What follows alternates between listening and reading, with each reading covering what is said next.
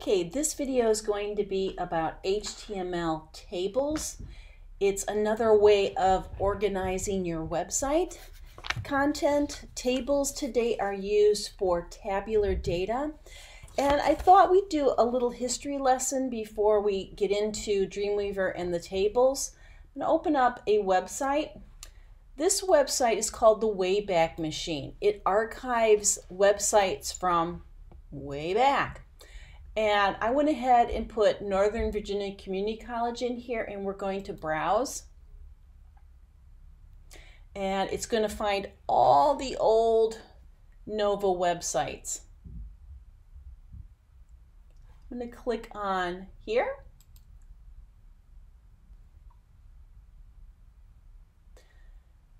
Up here it shows a little bar and shows you when the Wayback Machine captured the college's website. I'm going to go ahead and just click in this range.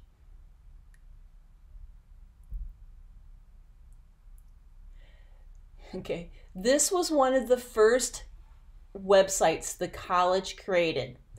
All right, this website was actually created using tables as a layout tool.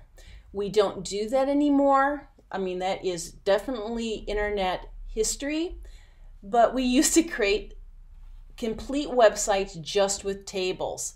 Let me go ahead and just for fun click this range here, see what comes up. Okay, this one actually is a bit modern, more modern. It is using CSS layout principles such as divs, but again, way back in the day, we used to use tables. Now we just use tables for tabular data. Wonder what we're going to get if we go way back here. See if we get the same website. Yeah, still up. Now I actually used to work for the college in the web design department, and I'm very, very familiar with this website. If we go to Loudon, for instance, let's see if that one comes up. Yeah, a super simple website.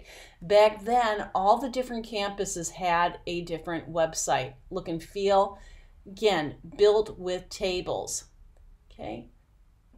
Yeah, this goes back to 2003. Anyway, we're going to use tables in a design today based on modern principles.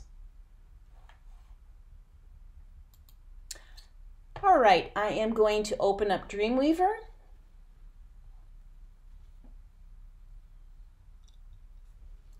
Okay, I've got some old pages open here. I'm going to close these and open up a new page.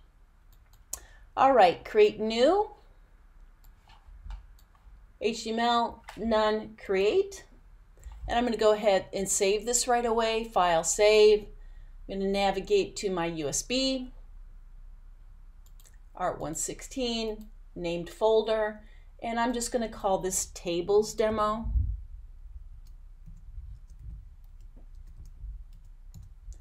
And save. First, what we're going to do under the insert menu, we're going to insert a table. Okay, you get this dialog that pops open.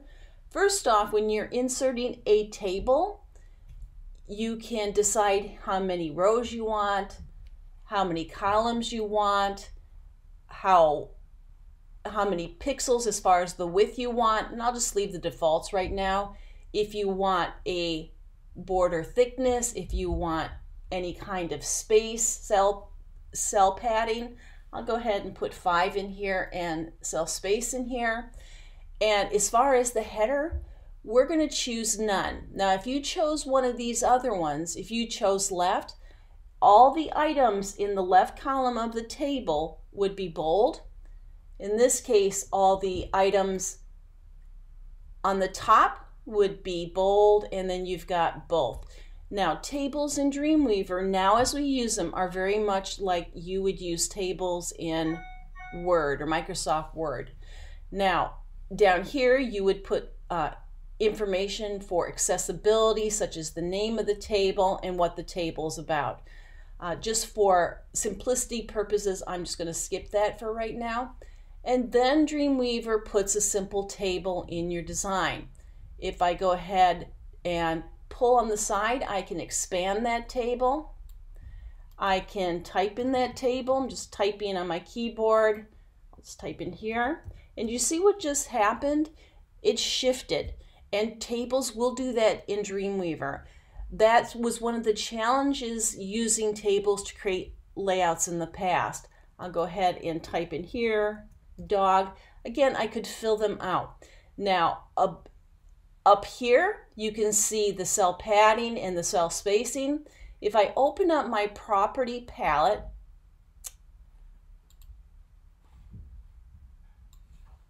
okay, and click on the edge of the table, I can see that I've got the properties for the table. Again, the property palette is sensitive to what you've selected.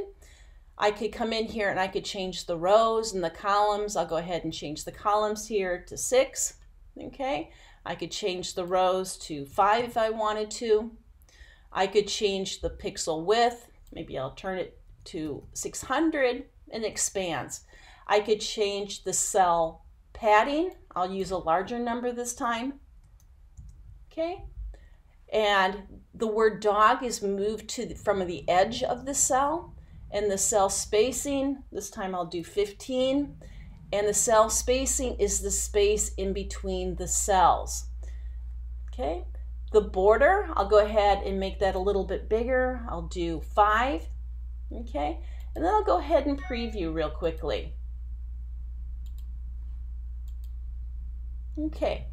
Again, you can see the information on the table here in the browser. I'm going to go ahead and change something now. So I'm going to close my browser, come back here, click the edge of the table. I'm going to take off the border. Okay, and now I'm going to preview again. And now it's invisible. Now, when we were building layouts way back when, this is how we would make the layouts, with the borders and the cell padding being invisible. So it was kind of a trick, kind of a hack to do it that way, and definitely much more of a challenge when designing complete websites. Probably why they were so simple back then as well.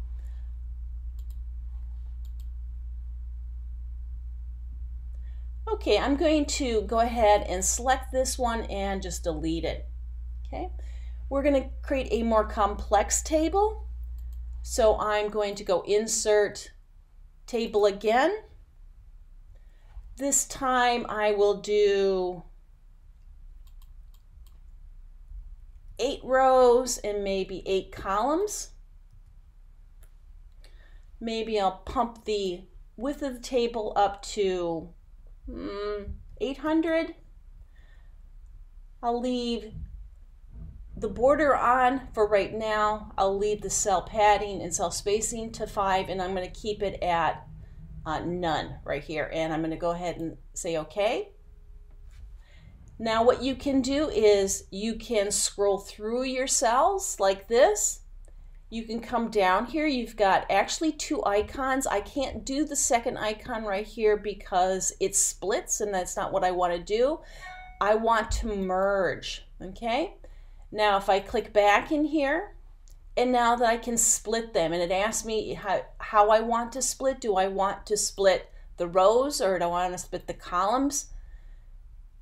That cell, and maybe I will do 2 and say OK, and it split it up. Okay, and you can pull these, but at some point you can't anymore because the table's getting too complex. I'm going to go ahead and merge those again. It's a good reason to merge them. You might want to merge a cell if you want to use just the top for information, such as, I'm going to type in here, my 5 top favorites. So maybe I'm making a table, a tabular data about my favorite things in the world. Favorites. Okay. Maybe I want this side of my table